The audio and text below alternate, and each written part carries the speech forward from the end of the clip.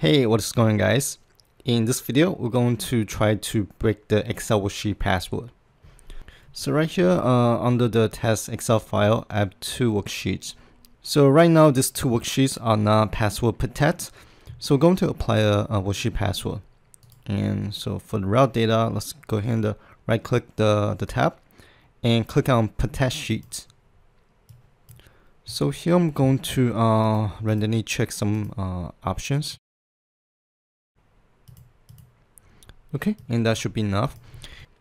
And I'm going to name the password Microsoft.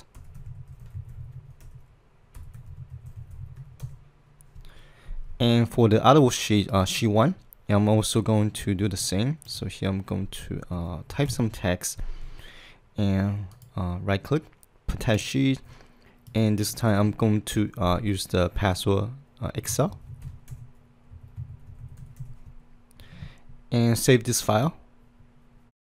Now, if I try to type something on the Excel worksheet, I'm going to get the warning message that this worksheet is password protected.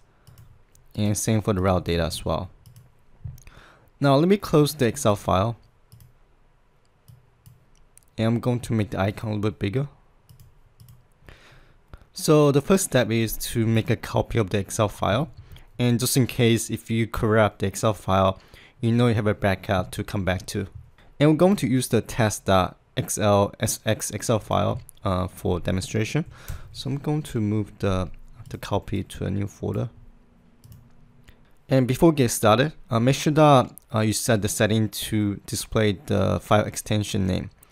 And to do that, in your folder, go on the View and go to Options. And you want to go to View. So you want to uncheck the hide extensions for known file type. Make sure that this option is unchecked. And once you've done that, click on OK, and that will display the full file name plus the extension. Now let's go ahead and change the extension from XLSX to ZIP. So we need to convert this to a zip file. Now double click on the zip file, and that will gives you all the, I'll say, the raw files that make out to the Excel file. What we need to focus on is the Excel folder. The Excel folder basically contains all the files make out to your worksheet. So here, if we go, if we look at the Excel folder, and here we have the theme. The theme basically just the your Excel theme style. And here's the worksheets and workbook styles and share settings. And we want to go under the worksheet folder. And here you can see that we have two files. So sheet1.xml file and sheet2.xml file. So these two files are basically the raw data that make out to those two worksheets. Now let's select these two files and drag these two files to your desktop or somewhere on your computer. And here, grab a notepad. So here I'm going to just use a notepad. And we'll drag the sheet1.xml file to a notepad.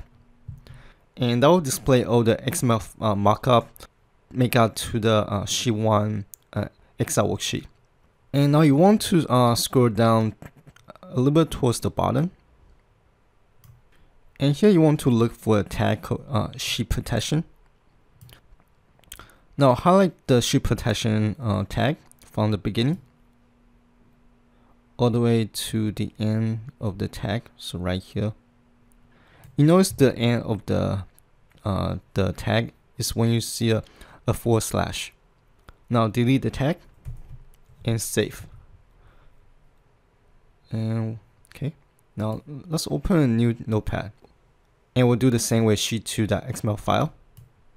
So we'll scroll down all the way towards the end, and we'll look for sheet protection right here, and we'll highlight all the text all the way to the end, like right here, and delete, and save the file. Now open your zip file again, and mine was open still.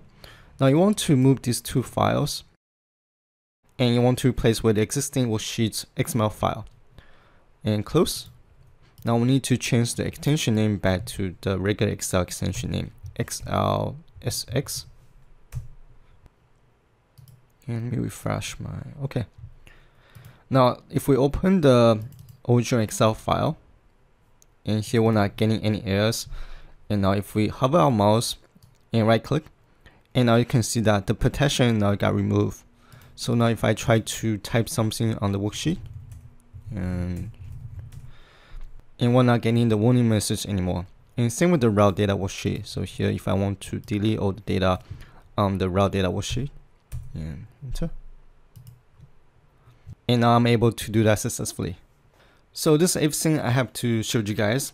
I know a lot of time people forget their worksheet password, and most of the time people scramble to are not able to figure out how to retrieve the information from the Excel file. And I hope this video will be useful to some of you guys. If you guys found this video useful, please give my video a like and subscribe to my channel. As always, thank you guys for watching. I'll see you guys on the next video.